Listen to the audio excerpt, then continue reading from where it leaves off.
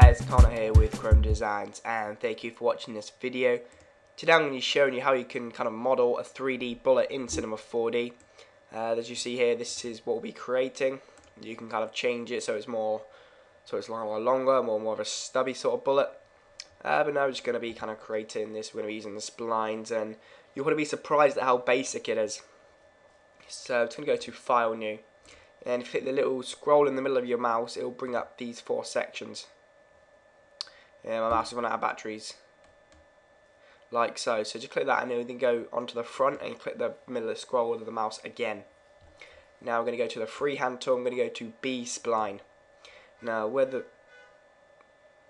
green vertical line is, we're going to go 4 from the left, 4 to the left, and we're going to go 3 up, kind of vertical in a straight line.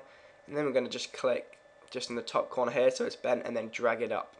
Now this is the back end of the bullet. So we're just going to create a nice curved so it's not so straight, so it's more realistic. Then we're going to go 3 more past the green line in the opposite direction, so click here. Trim that straight line, and you kind of see how the bullet's forming. So this is the back and this is the front. And we're going to go 2 across, and on the red line, click, and it'll create that curved scene.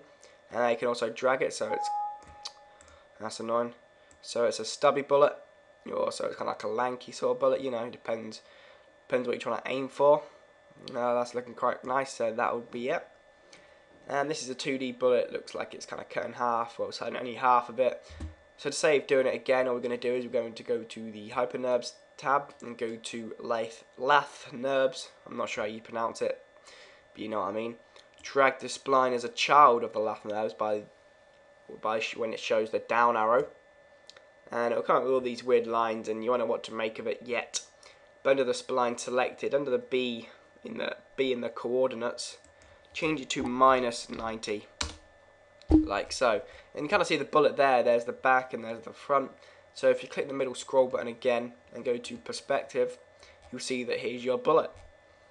Now one thing I would like to do is I like to go to zoom, and you can also change it by, in fact I'm going to rotate it first 90 degrees, hold shift so it's kind of horizontal. You're going to see how it would actually be when you start to use it.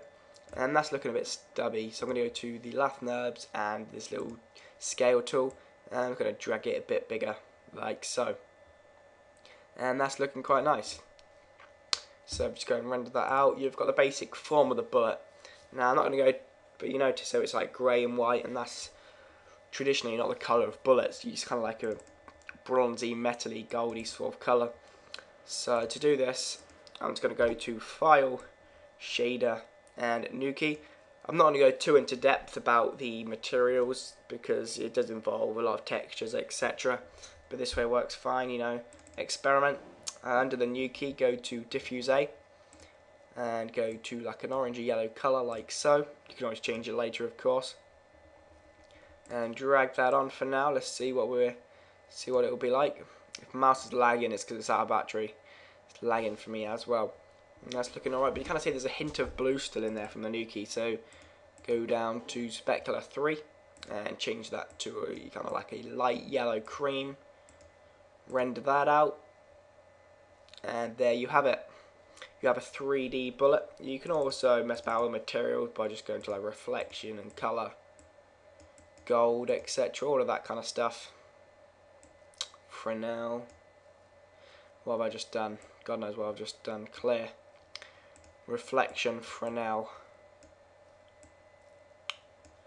Like so. And you could probably just drag that on, see what that's like. That's looking alright, you know, just play around the materials, and like there's probably some bullet textures on the internet, you know, just add them in. But that's how you model a 3D bullet. Thanks for watching this video, guys, and I'll see you guys soon. Bye.